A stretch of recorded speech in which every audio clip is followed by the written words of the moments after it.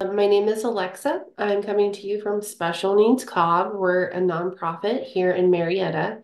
We own 23 group homes for adults with special needs in Cobb County. We also have a weekend respite program, and we offer other resources and provide referrals to special needs families in Cobb County and beyond. Thank you all for so much for joining us tonight. If you have any technical issues during Cheryl's presentation, please send me a message in the chat and I'll help you out once I turn things over to Cheryl. I'm going to go ahead and introduce our amazing speaker, Cheryl Rhodes. Cheryl is a licensed marriage and family therapist. She's a consultant and certified neurodiverse couples therapist. She's an experienced mental health practitioner who's worked with families and individuals with autism and developmental disabilities for over 35 years, including siblings and grandparents. She is owner of My Roads Map LLC, providing counseling, coaching, consulting services, therapy, and more. On behalf of Special Needs Cobb and all the wonderful folks joining us here tonight, thank you so much for being here with us, Cheryl. I'm going to go ahead and turn it over to you. Thank you. So tonight's topic is harmony at home, strengthening family ties amidst stress. So right away, you can see three words that jump out: harmony, stress, and strengthening families. So hopefully we'll touch on all of those in a way that makes sense for you. Alexa, thank you for that lovely introduction. I really just want to call out also that sorry, this is my computer skill here, that I'm a family member, parent of three adult children. My younger daughter, middle child, who is all grown up now in her 30s, has developmental disabilities and autism. So I've been working in the field for a very long time, but also have been a parent living experiences that are, as well as working with families that are similar to yours. So strengthening family ties, if you look at this first slide, if you can, I'm not sure, it's a little blurry, but I really like this t-shirt. It says, "This is not the life I ordered." Sometimes when we have a family member with a disability, life just doesn't look exactly the way you thought it would. The truth is, though, that sometimes it becomes the challenge of the disability. And we talk about what it's like living with a disability. But I want to flip that question and have you think about this while I'm talking. What would your family be like if you had everything that you needed to be included, supported, and successful? Because I truly believe that while parenting a child with a disability is very challenging, sometimes it's because of the lack of supports that the family needs in order to be successful that makes that situation even more challenging. So that's what we're going to talk about tonight. What is family support? What does that mean? What does it look like? And how might you be able to get it? So what we're talking about is services and supports that help to strengthen and enhance a family's ability to thrive while caring for and supporting their family member with disabilities. Again, calling out those words. We're not going to talk about coping and the challenges and how hard it is. I think everybody is well aware of that. What are some of the things that you can do to enhance your ability to thrive while caring for that individual with disabilities? In general, what that's called is quality of life indicators. So there are quality of life indicators for all of us, for people with chronic health conditions, for families who have children with disabilities and others. So this is some information that was provided from a research and a survey. It was around families who had children with autism, but there are other researchers who have looked at quality of life for families of children with disabilities for a long time. And in addition to maybe 15, 20 different variables, I've pulled out four that I think relate to this topic of stress in the families. So one of those ways that you can see how well you're doing, is your family thriving or not, is looking at it in terms of connection. Um, is your family able to spend time together as a family unit and also with others? Maybe it's friends, maybe it's extended family, maybe it's people at work, in your church. Um, are you able to maintain family routines? How disruptive is that family unit as a result of the challenges that you're facing at home? And are you able to participate in community events and activities? One of the things that families report quite often, again, if they're rearing a child or having a family member, is really feeling isolated. And this sense of connection does get disrupted, particularly if your family member has a lot of behaviors or other challenges that make it difficult for you to go into the community. The flip side of it is how welcoming really is your community so that you and your family can participate in community events and activities. So think about that as we go through this, making connections versus being isolated, cohesion versus fragmented. So cohesion really refers to the communication and support amongst your family members. Do people feel connected? Do you feel a sense of purpose as family? Do people feel like their needs are getting met? How well are you getting along and supporting and feel supported and able to support all the members in your family? Competence and knowledge is another area. Do you, as the caregiver, have the information that you need to be able to care for your child? Do you also have the competence or the skills to care for your child's behavior? Maybe it's even to help others be able to do that for you. And to what extent is your child also thriving or your family member? Where are there challenges with independence, social skills, behavior, participation in routine, and communication? Because all of these things can add to a stressful situation and make it even more difficult for the family to feel competent and successful. So this survey asks questions like, I know how to get services. I know how to uh, understand my child's communication. I feel competent to be able to deal with a challenging situation. And if not, then how do we make sure that you get those skills that you need so that you can be more competent? Another is well-being, and this refers a lot to access. So that's why that word is highlighted. Access to healthcare, resources and services, financial stability, and physical and mental health. And that includes yourselves as well as those of all your family members. So I'm going to cover three themes or issues related to this broader topic of stress and strengthening families. So the first one that we're going to look at is family members. There is an impact on family members when there is a child or an adult with disabilities in the house. The extent to which those family members are impacted and how sometimes is a function of the disability itself.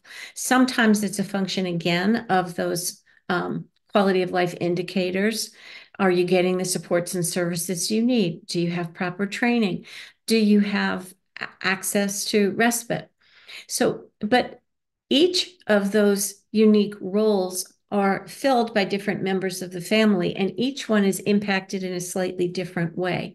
So I'm just going to touch on this. We could spend a day or probably even longer talking about this. It's something that I'm really interested in both professionally and personally. And I've written and done some research on siblings and grandparents and also caregiver supports. So a lot of this information comes from that research and talking with families. So some of the unique concerns for parents and caregivers include self-care. How do I take care of myself while taking care of everybody else? Knowledge, again, I think we've touched on that. Having the resources. Sometimes it's even knowing where to get the resources. How do I find out about who can help me with? What do I do if somebody tells me this or that? Also, a recognition of the strengths and challenges of your roles. Sometimes we're so busy doing that we don't take time even just to acknowledge what the impact is of the stress on ourselves. Families and parents and caregivers in particular really need respite and alone time. So we might want to focus on respite for a couple so that they can go out and have a date night, or maybe it's date night at home. And parents also need alone time. And I'm going to spend a lot of time talking about self-care because I truly believe that this is one of the ways that we can mitigate some of that stress. And the other thing is sometimes that families really need to look at and have realistic expectations. We'll talk about that more as well. So for siblings, we want to recognize siblings as individuals. Um, Sometimes that becomes a challenge when there's one family member who demands more resources, whether it's parent time or money or access to services. But we have to recognize the siblings as individual and recognize each child's needs and accomplishments. They may have some of their own challenges. They may have need for one-on-one time with you. You might want to also work with the siblings to balance responsibilities so that they don't feel burdened or take on too many caregiver responsibilities and don't really have time to be a child themselves. It's a delicate balance. We want to provide time for each sibling, and there are programs available that do provide sibling support in the form of support groups, online resources, and books. And I would encourage any family to look into some of these for your siblings. If we have time, and as we go through this, I may share a few anecdotes with you. The one I want to share, particularly before we leave here, though, is that oftentimes siblings feel a tremendous responsibility for the care for their sibling or their well-being.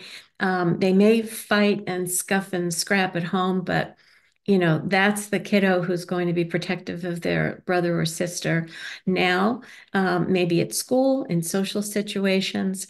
And I've heard many, many siblings, including my own, talk about how they're making their own life decisions, decisions about their future based on an understanding that at some point they may be required or see themselves actively involved in the care of their sibling in the future. The other group that's really important to consider is grandparents, and they also have unique concerns. They need a lot of information about the disability. They sometimes have a lot of questions. They're not sure how to ask them. We parents get immersed in this and become familiar with the alphabet soup and the resources. But grandparents need to understand. So they need to be able to feel safe to ask questions. Maybe it's not with you. Again, maybe it's through other resources that you can provide for them. They also have concerns about the future. They're looking at this long term and they're looking at it from their perspective, of their age. There can be also financial implications if a grandparent wants to leave money or other resources for a child with disability in the future. So they need to be informed so that they can do the best for their family, but also so that they can protect now and in the future. Um, Sometimes grandparents really want to help and they don't quite know how to. So, an understanding and a recognition of that unique role that grandparents have and how they may contribute to family functioning. So, a grandparent may not feel comfortable or able to um, do things directly with their grandchild with disabilities.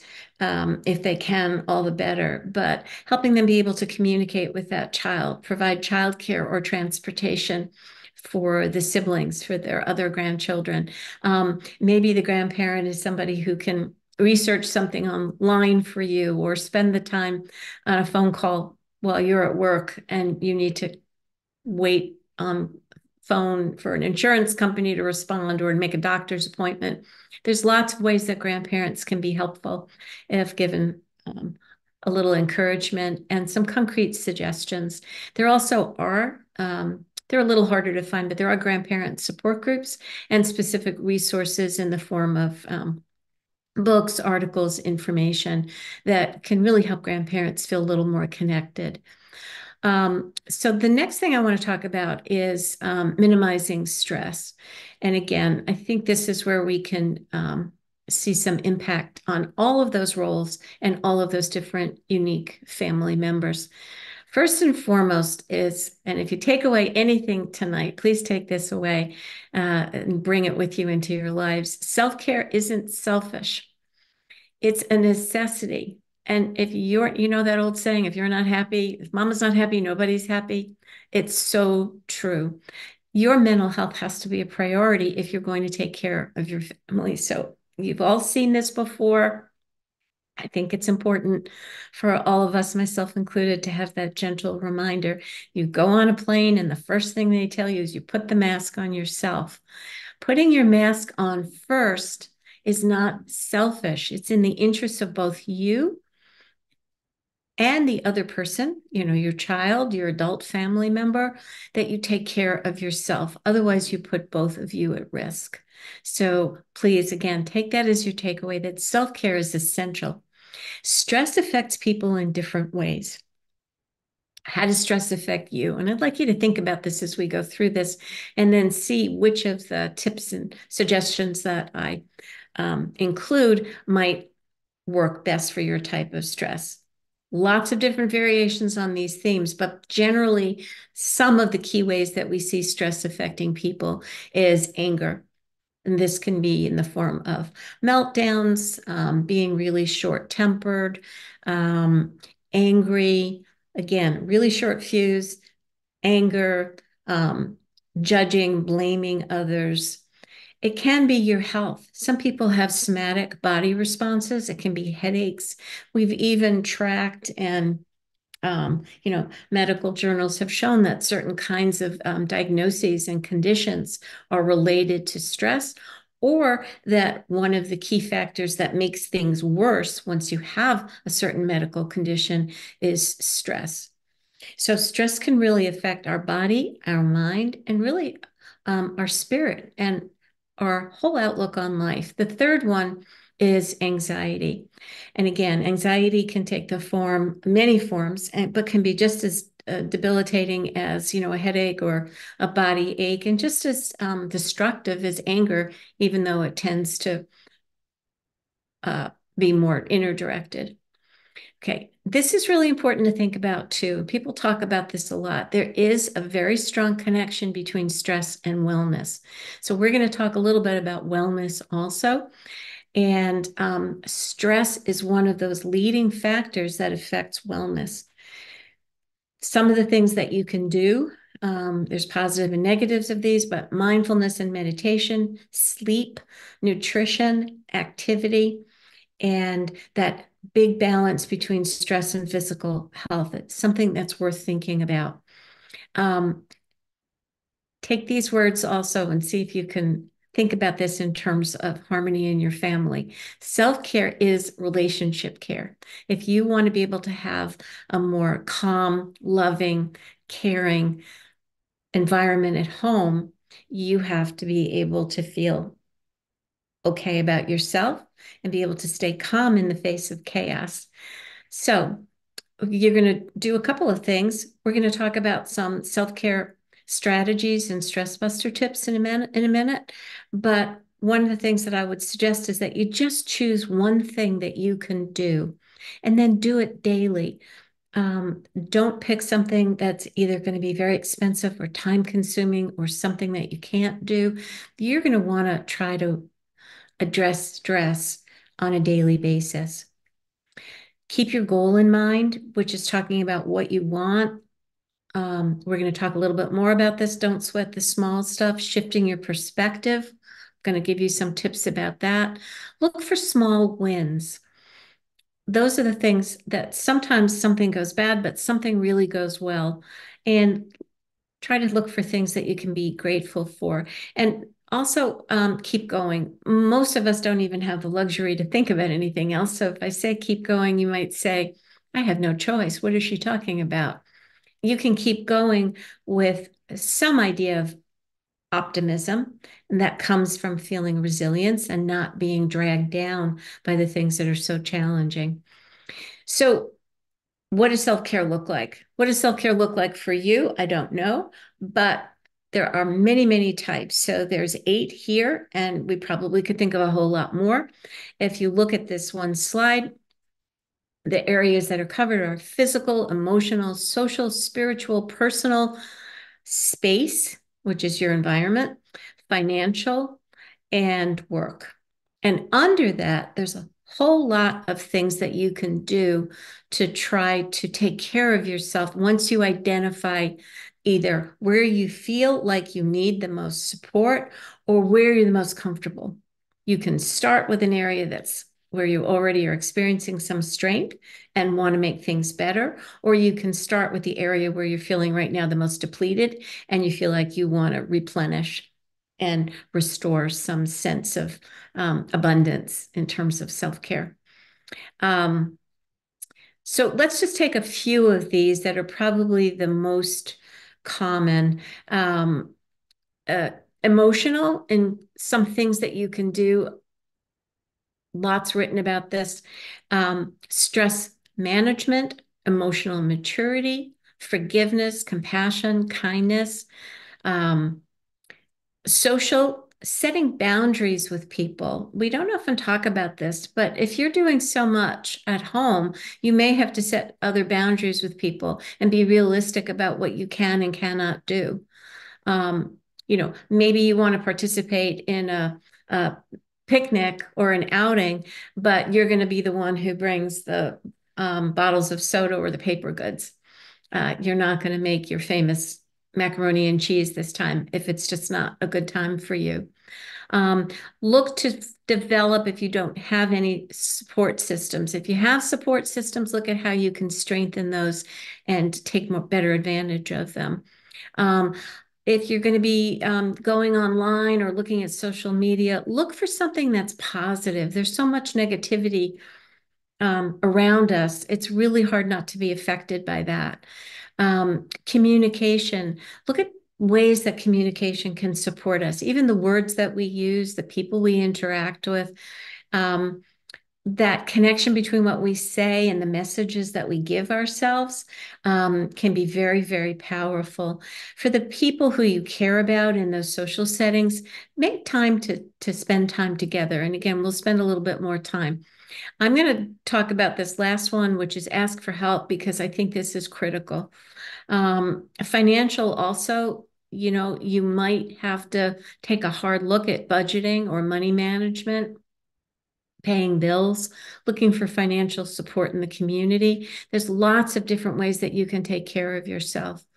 Um, the other thing that I want to mention that I think is critical, and now they're finding even more research on it too, is the benefits of humor and laughter. If you can take a minute and see the humor in a situation, even if it's something that typically would be very, very stressful, it's going to help you. Many, many oncology programs, children's hospitals, and others have humor built in, wellness center programs.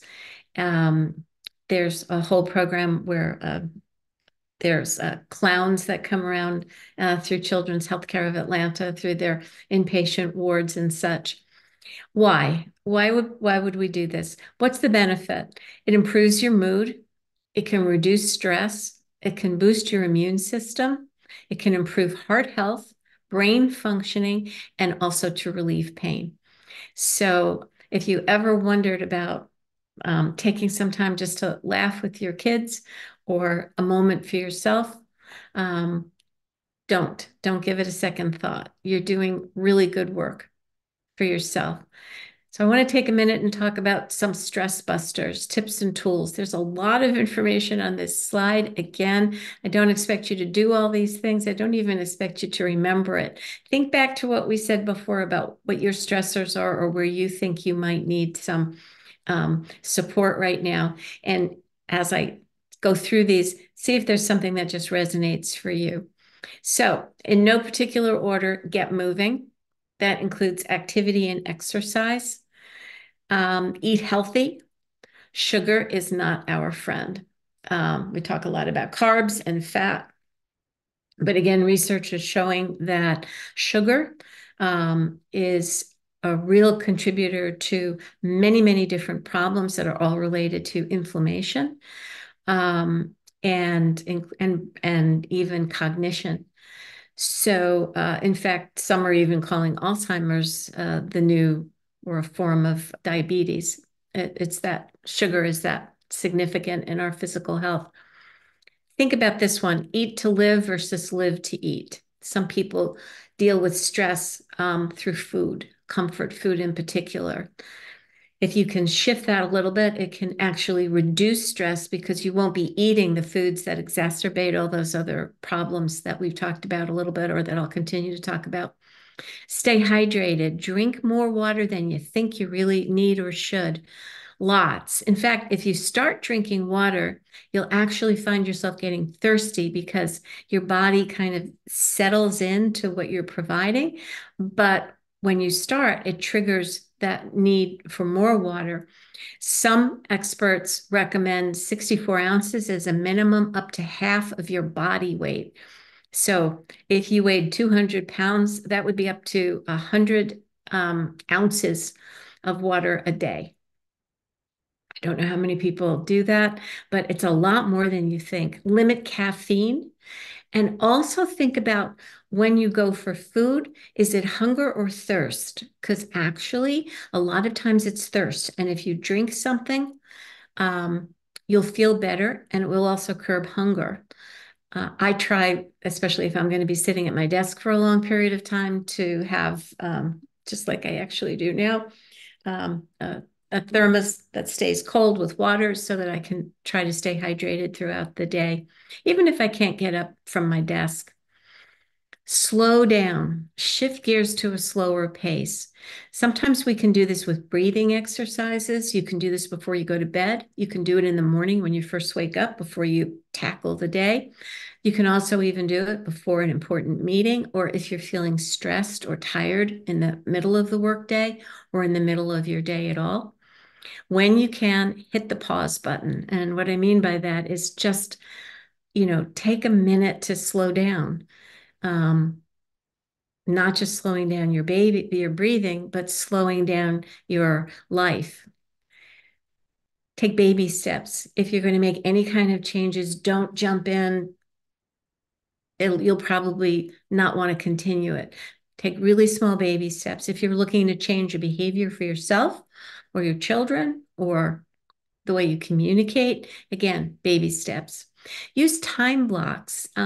People report this as being very, very effective. What that means is whether it's on your paper calendar, your whiteboard, your electronic calendar, in your phone, or on your laptop, to set aside time for yourself each day that you build into your schedule so that it addresses that question of, I don't have time for.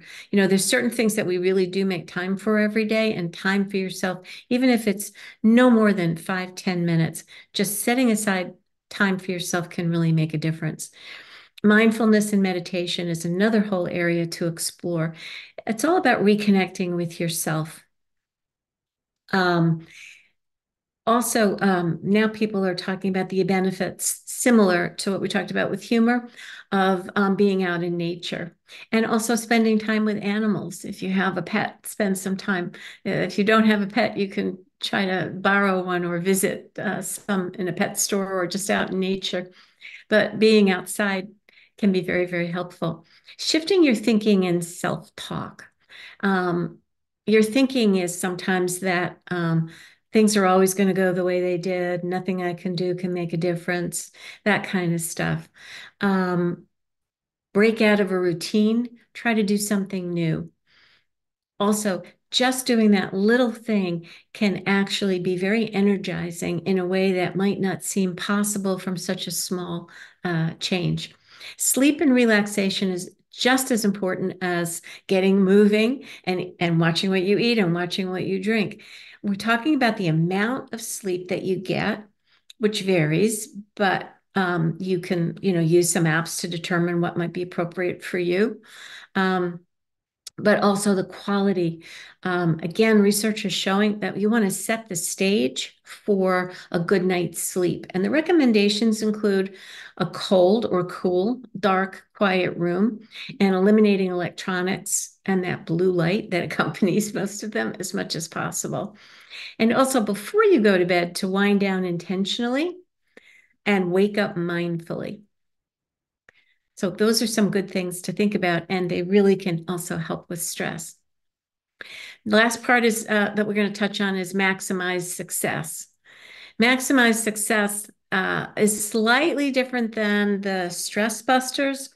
It's some ways that you can manage tasks and you can manage situations that are stressful.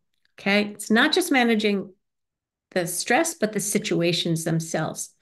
So if you look at that little post-it note, of course, you're familiar with this. It says, don't sweat the small stuff. And the second rule is that it's all small stuff. To some extent, that is true. And that has to do a lot with shifting your perspectives and expectations. So the first thing about managing tasks is to set a goal. And you actually want to think about what you want to accomplish and what your priority is. There are ways that you can do that, but goal setting can be very, very helpful in helping you figure out what you want to do and what your priority is. So the first step is to evaluate what is the current situation and to be really honest about it. So if, for example, you want your child to start brushing their teeth by themselves and they're not doing it at all, that's a very different situation than if you want them to brush their teeth and they pretty much have the routine down, but they forget and they need a prompt or a reminder. So you have to think about what the current situation, before you set that goal, you want to take into consideration what your priorities. So let's look at toothbrushing again. Your goal is that you want your child to be able to do it by themselves. It's good for self-help skills. It frees up some time for yourself. And so your priority might be to get that toothbrushing routine accomplished as quickly as possible for those reasons. But you have to look at the current situation and see if your expectations are realistic. Once you do that, then you'll make a plan. When you make the plan, you want to anticipate challenges. Okay, so what happens if they, squeeze the toothpaste too hard and it goes all over the place? Maybe that means using the little individual packets of toothpaste or using a different kind of a container so that that can't happen. Maybe it means that you still have to be present in the room. Maybe you have to practice. Maybe you have to put up a chart with pictures. But whatever it is, you want to anticipate the challenges. And these same steps are actually with any kind of a task or goal setting that you want to do. You're going to focus on the choices and communication. And what that means really is, okay, I can do this or I can do that. And then you have to communicate it to other people. So you're always going to try to make a plan B. We're going for plan A, but plan B is we'll do this. Sometimes this comes up in terms of planning for a vacation or going out into the community. You want to be flexible. You'll be much more likely to set your goal if you're flexible and realize that we may not be able to stay someplace for an hour. We may only stay for 15 minutes, but we can still participate to that extent.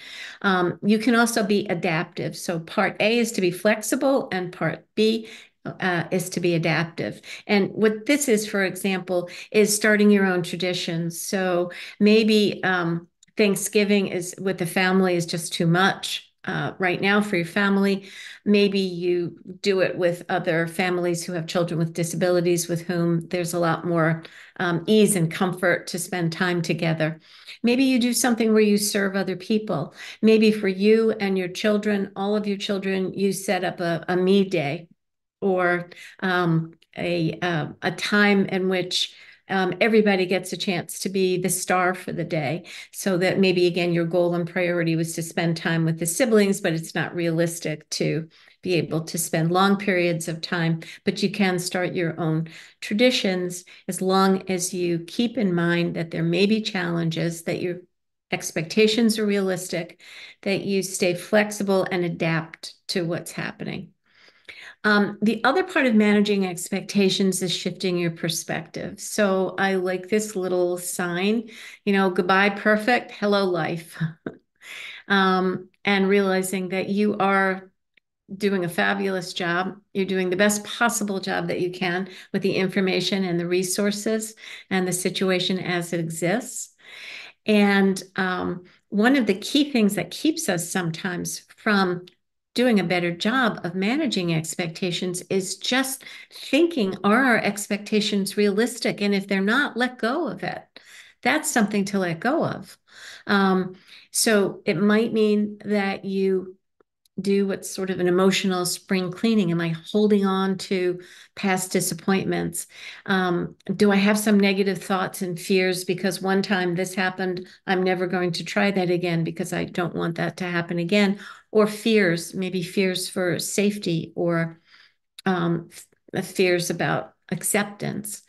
Do change whatever beliefs you have about asking for help.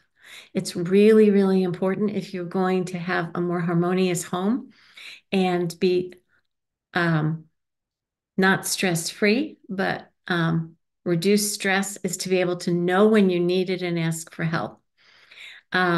Review your own priorities and see if they're realistic. Let's say we want to all eat dinner together.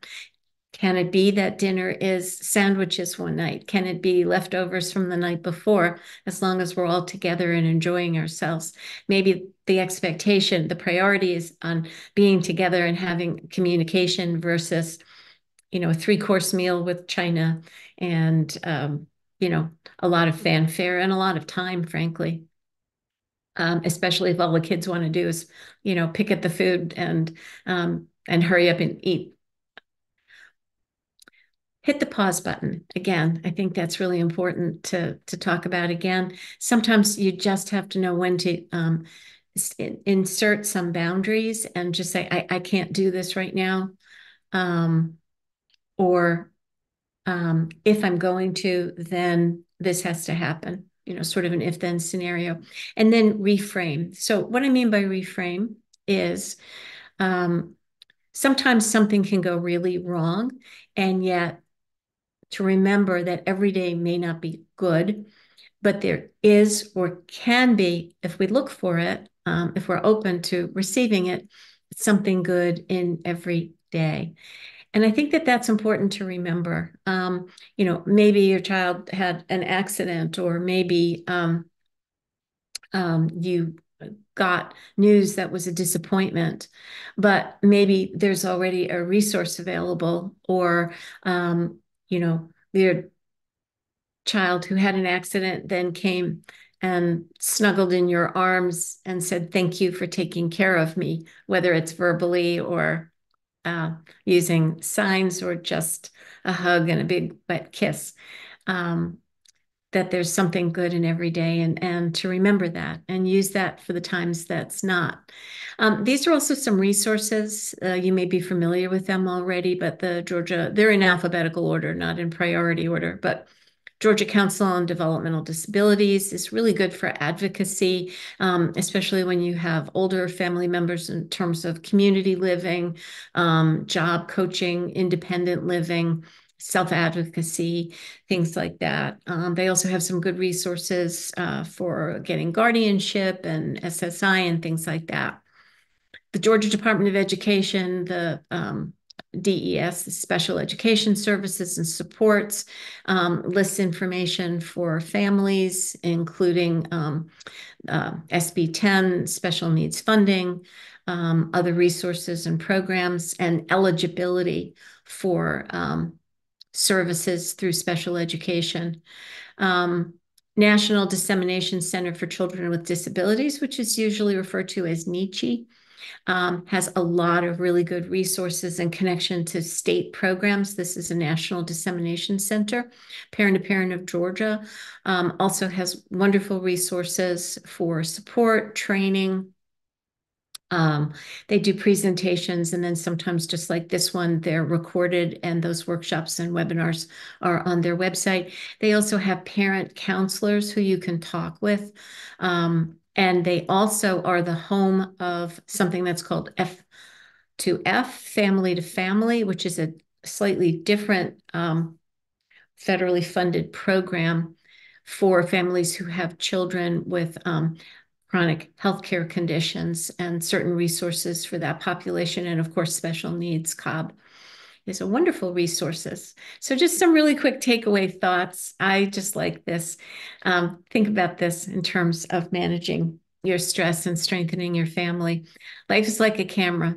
Focus on what's important, capture the good times, develop from the negatives, and if things don't work out, just take another shot. Be kind to yourself and your family.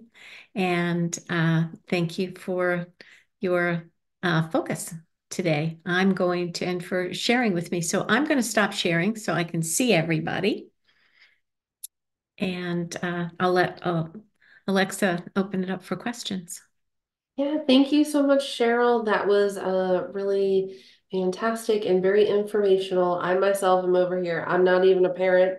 I'm just a cat parent, and I'm over here taking notes. So I appreciate it. We're gonna go ahead and open up for questions. Denisha asked a quick question about special needs Cobb. So just for everybody's benefit, we have 22 group homes in Cobb County and one in Cartersville. They are the homes of special needs adults, adults with developmental disabilities.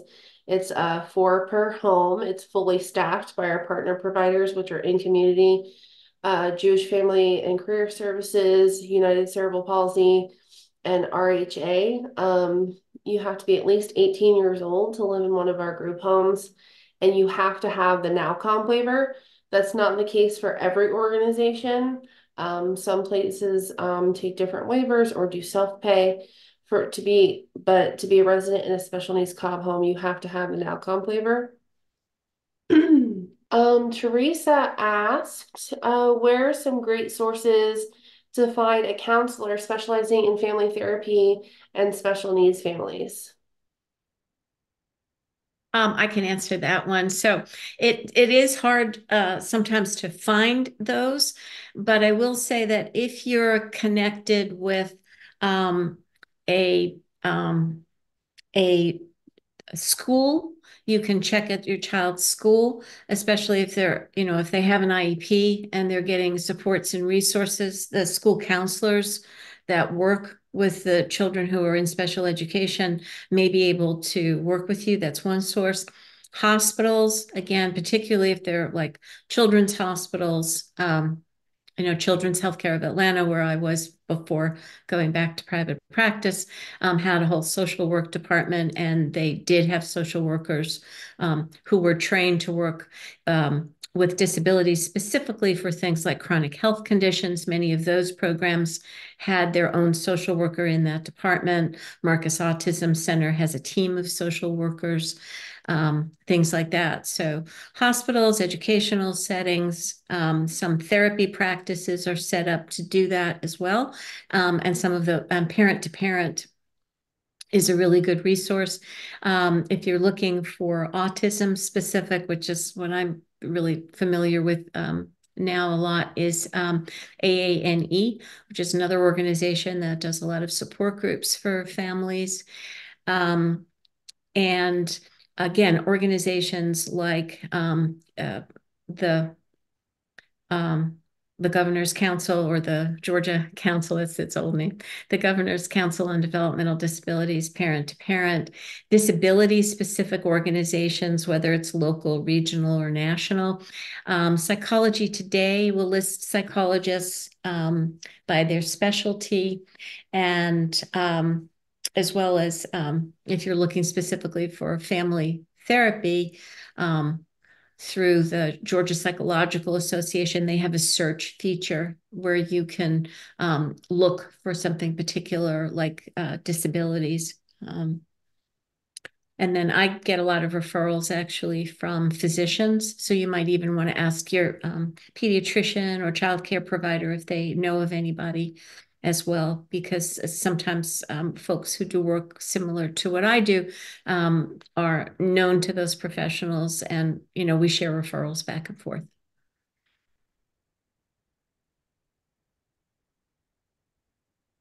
Okay, Linda asked if Cheryl would be willing to share your PowerPoint.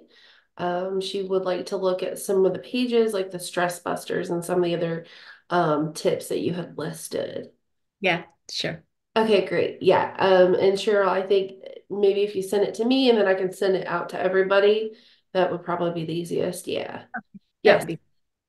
It's too much text to have to remember Yeah. or try to copy it. Absolutely. Yeah. So Linda, I'll make sure when I send out the video link to everyone, I'll also send out Cheryl's slide deck so that everybody can refer back to it at their leisure.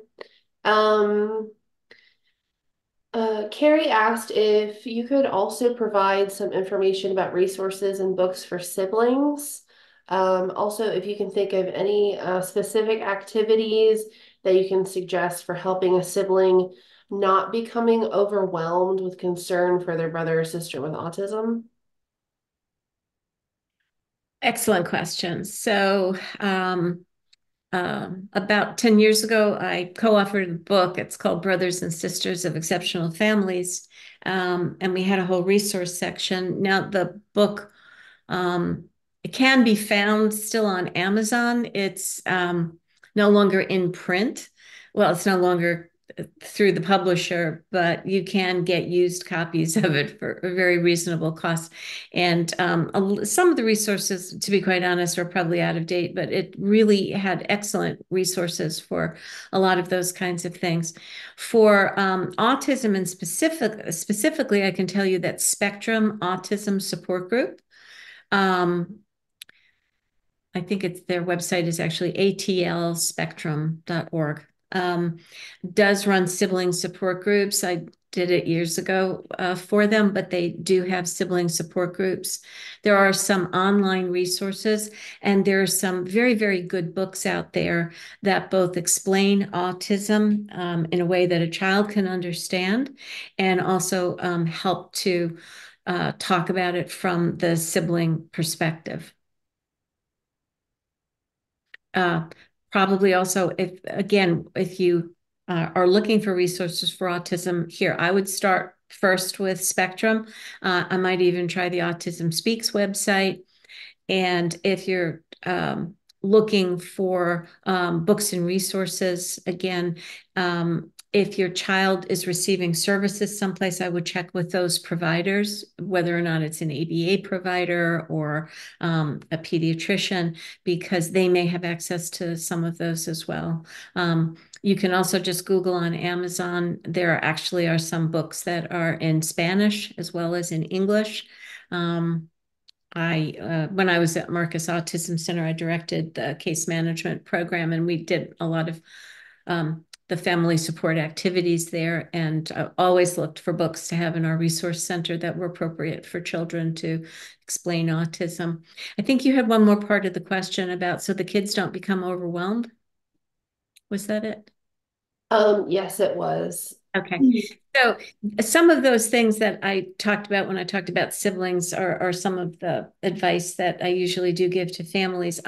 Oftentimes, siblings can be really great uh, modelers and playmates for their siblings, but sometimes too often they can also be the one that says, you go do that, or go grab that for me, or watch him for this period of time. And that can become overwhelming if they're being given too many caregiving roles or there are expectations beyond what a sibling would do for, as any older brother or sister in terms of how much.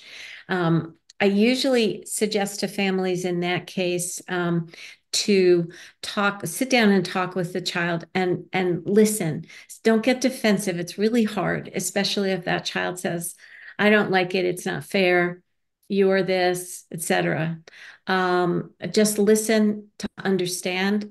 Don't listen to try to have to explain it, but be realistic. Again, it's those realistic expectations. I may not be able to um, do exactly what I do for your brother or your sister, but I can do this or this. Some of the things that have been wonderful suggestions from kids have been things like letting their room, if they have their own room, be quote unquote an autism-free zone, and that's considered a safe space where children can leave papers out or have privacy and quiet time to do homework, have time if friends come over where they can do things and not worry about their sibling interrupting or destroying a project or something, that it is okay for them to have some time without their brother or sister who's on the spectrum, particularly if challenging behaviors are an issue, that you do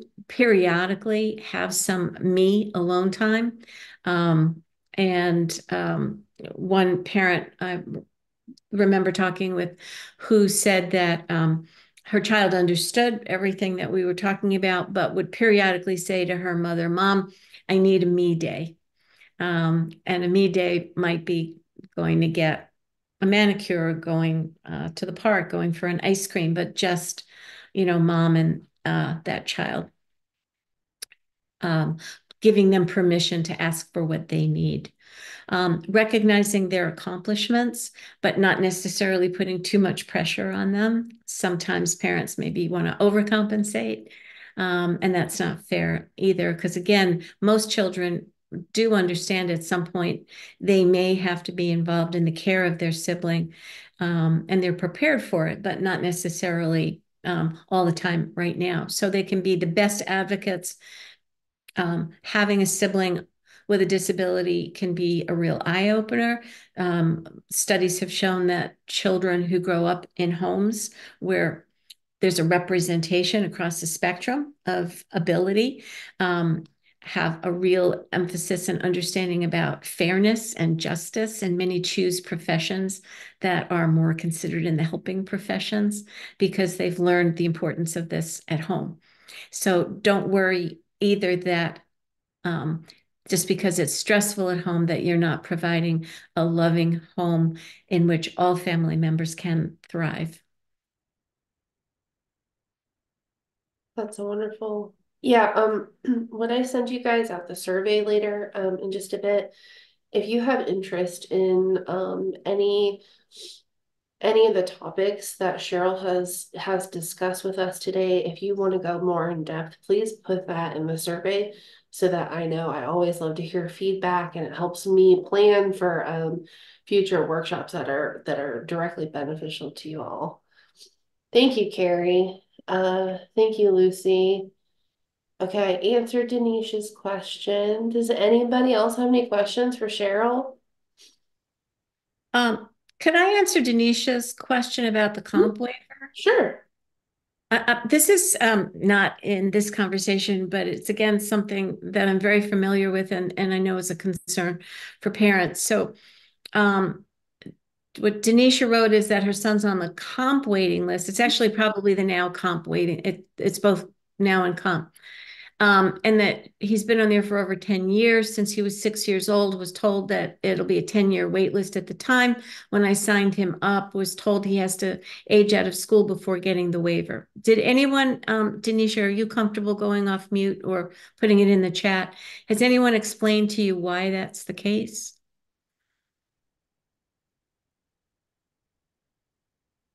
Well, I'll take that as a no. So let me explain this to people because it's really important.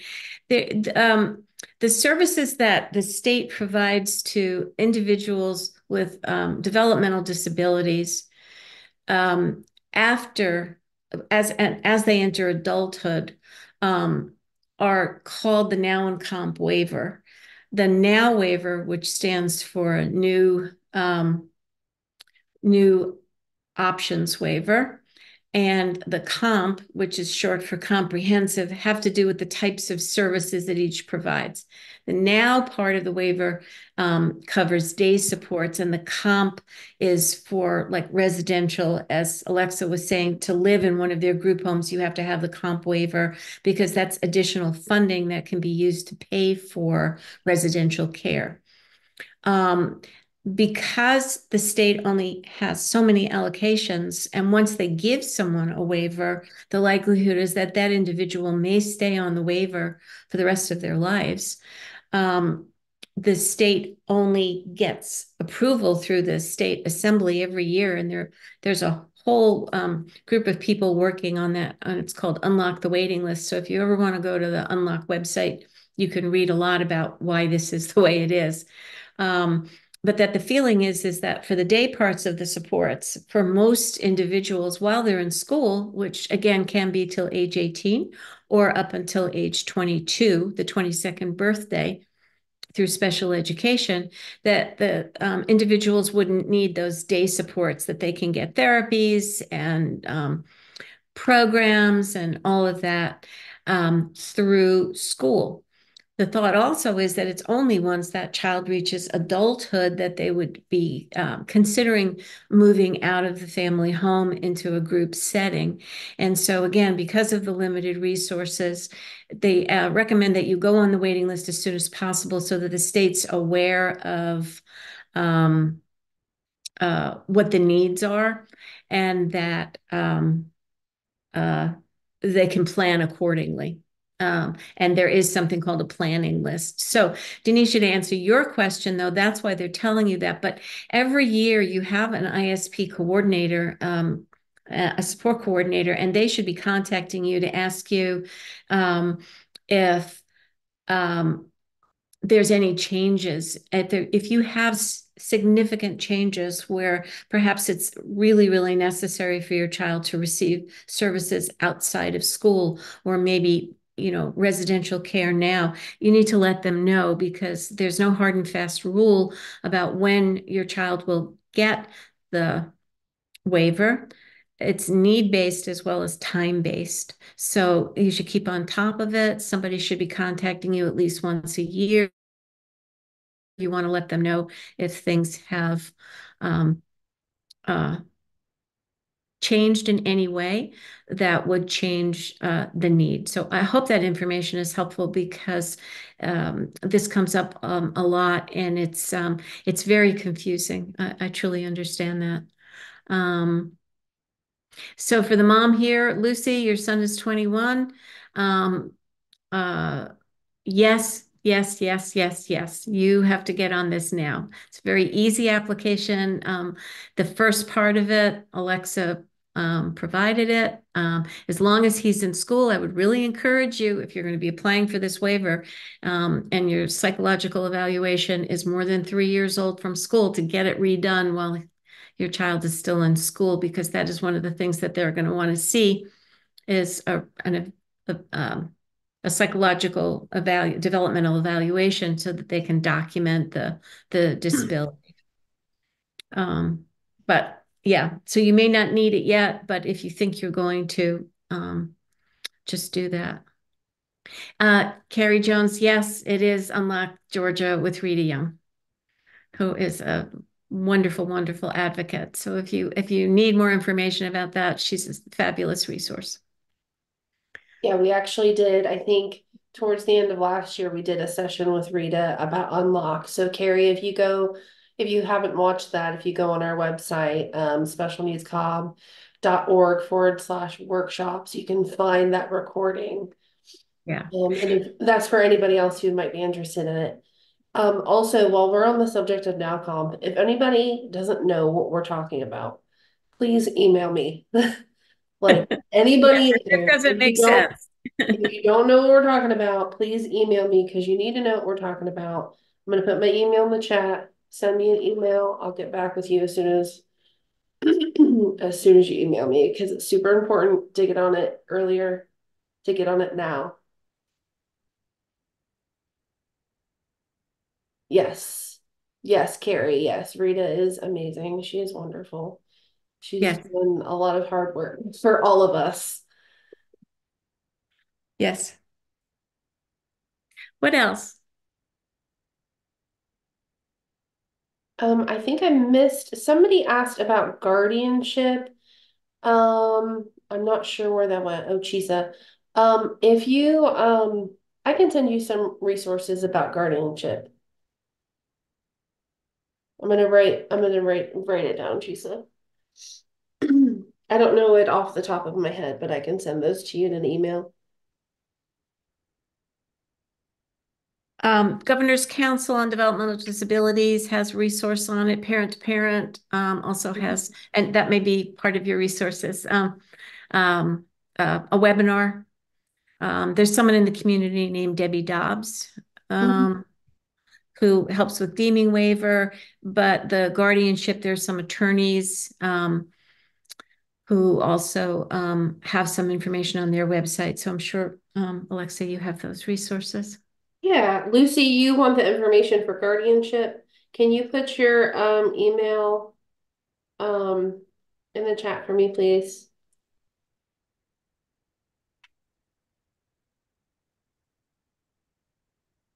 Maria said that Focus has a good recording for guardianship. I believe it for Mm. sure. I think we may have one too. Yes. Gotcha.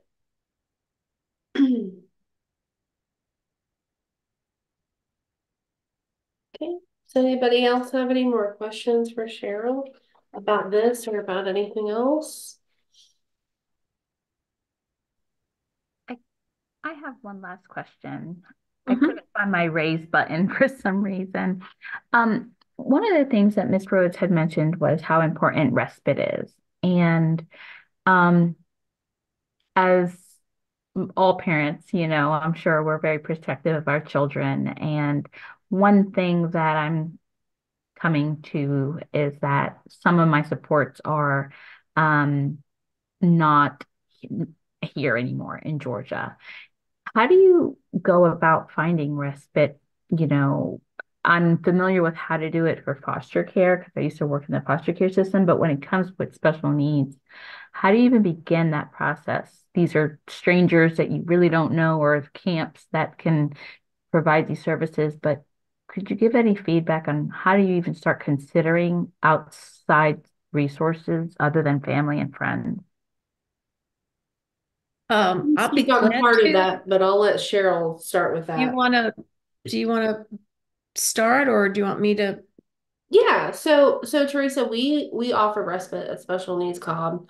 And a big part of the process of applying is going on a tour, meeting with at least, one of us staff people. And during the tour, you would get to see the home and you would also get to answer any questions. It's, an hour dedicated to you, your questions and your concerns. Um, and of course, we have certain qualifications. You may not qualify for ours, but we can always refer you out to someone else. I don't know if that is helpful or not, but please feel free to reach out to me and we can talk more about respite. We have a really great respite program.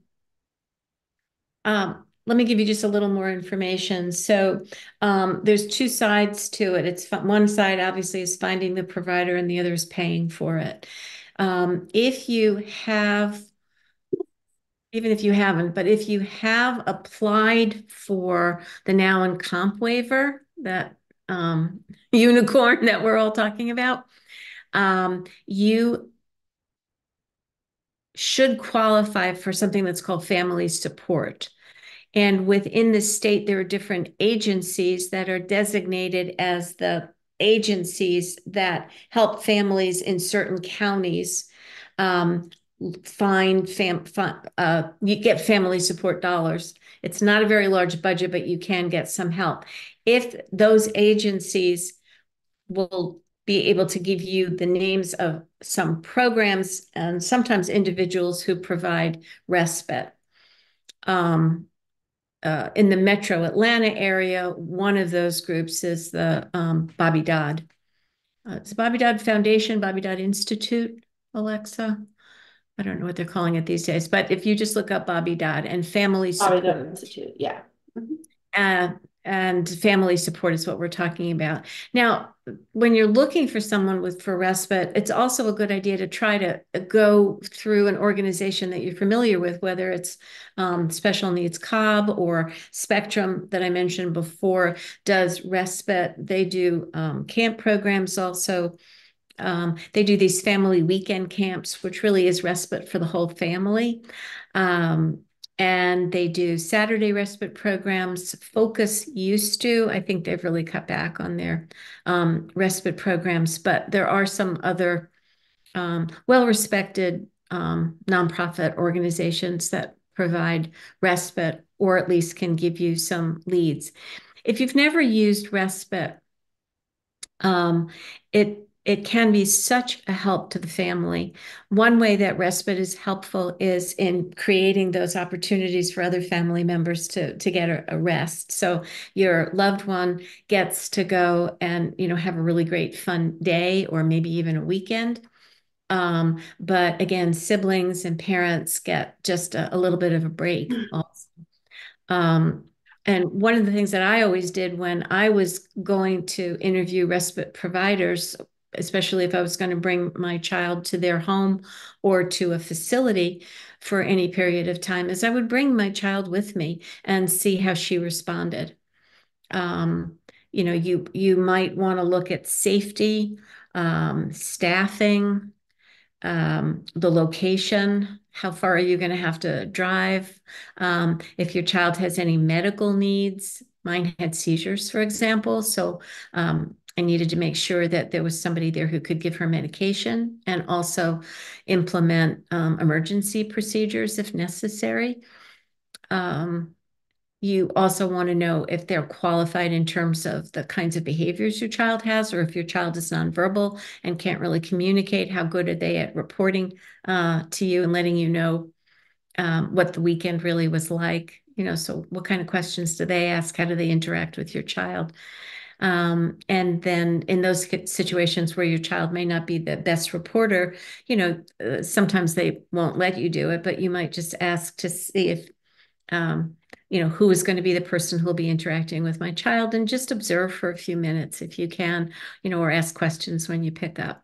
I think in most cases, it's such a wonderful time, and everybody feels good about respite. The biggest problem is mostly how do you pay for it and how do you find it? Once people use it, they understand why it's worth the effort.